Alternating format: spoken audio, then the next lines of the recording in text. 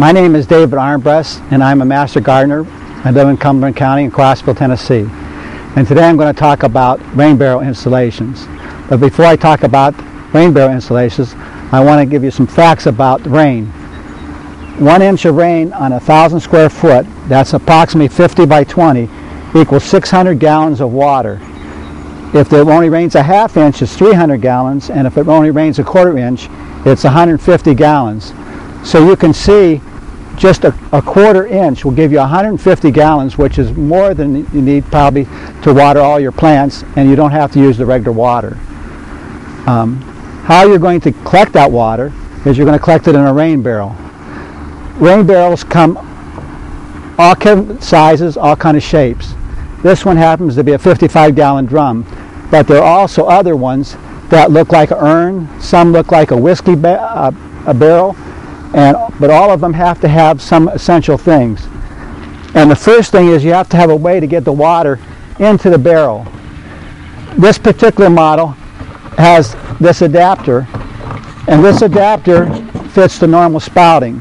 Now if your spouting is bigger, you get a different adapter. Second, all of them have to have a drain to let the water out. The drain is right here. It's called a boiler drain, and on the drain it has a thread so you can hook a hose on it. And the third thing it has to have is an overflow. So once the barrel fills up with water, it has to have a way to get the water out, or else the water would back up in your spouting, your downspouting. So I'm going to show you how you hook that up today. But now some rain barrels that they sell have this spout up this high on it. If it has it up there, you're going to leave all this other water is not going to come out. So you want to get one that has the valve on the bottom, and you want to get this on the top so you can get the most amount of gallons of water in the rain barrel. And this particular one, and this one runs around $40. You can unscrew the top of the rain barrel, take your hose and you can squirt it out, clean it out, and clean the water so that mosquitoes and stuff don't get into it.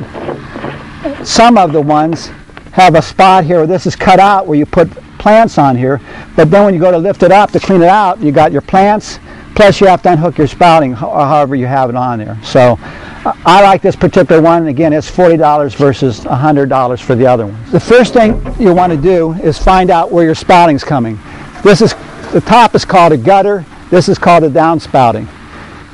Downspouting usually comes at the end because you run your gutter down and then it comes down here. It could be on the back or it could be on the side.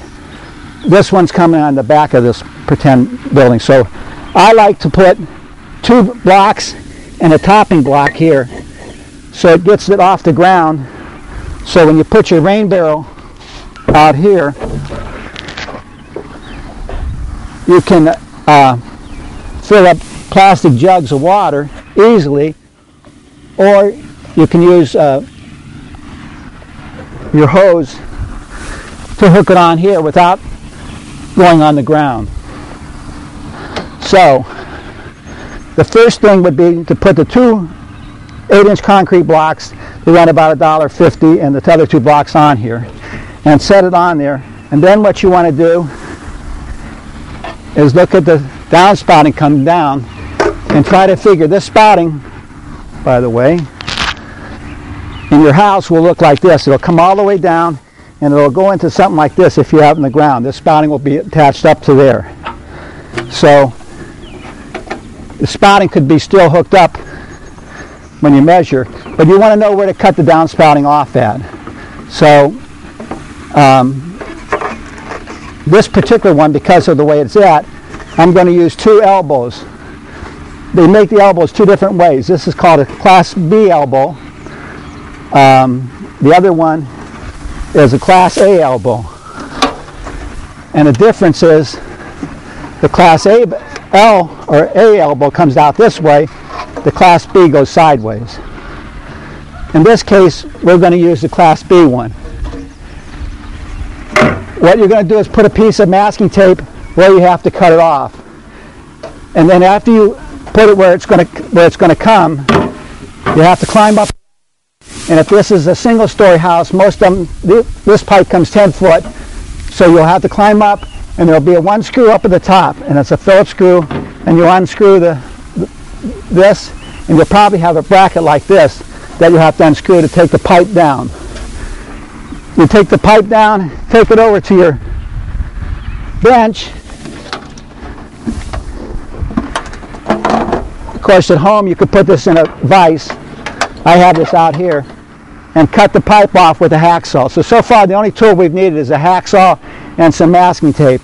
Now I won't saw this because it makes a lot of noise, but you can cut that off. If you have a metal saw, you can use the metal saw instead of a hacksaw. So now that you got that piece off, you don't need it anymore. And so we're back to this. So we're going to put it back up, put the screw back in, and put this bracket back over. Tighten that back up. Now you got this secured. Now we're going to take the Type B elbow, and I went ahead and put it together. Before you put it in there, this is a piece of rubber matting that someone puts in tools. I put that in there to catch any leaves and stuff that might happen. And you want to stick this in.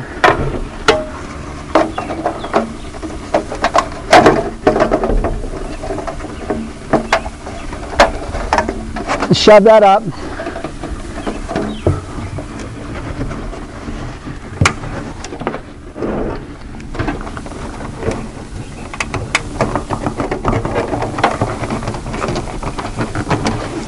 Push that down. Push that around. Okay, now we got the water, when it rains, come off the roof and it'll flow into the 55-gallon drum. Now we have the water coming in. Now we got to get it back to the drain. Now you can do this with several different things.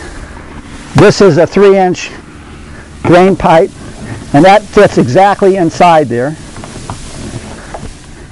And then you can take this white piping and pipe down to the bottom there, and you'll take this out, and you'll need to get another piece like this. This is a connector.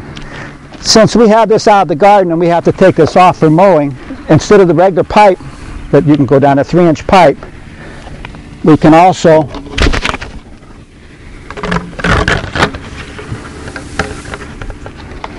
put the pipe through.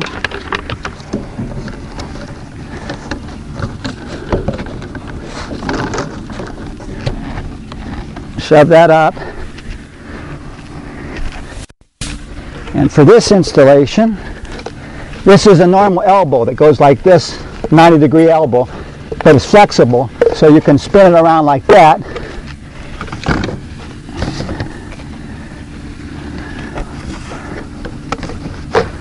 Stick that in the ground, and